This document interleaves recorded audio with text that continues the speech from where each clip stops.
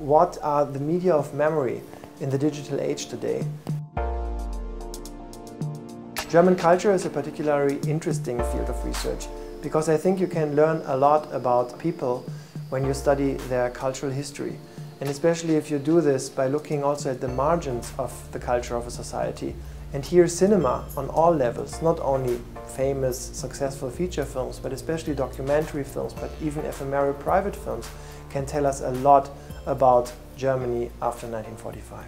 I'm currently conducting very exciting research which we are focusing on films made from Nazi atrocities in 1945, and we are not only digitizing these films and trying to make them available also in the future, but we are really thinking about ways how to present and to curate them in digital surroundings in interactive ways and to create new forms of engagement with the specific traces of the past.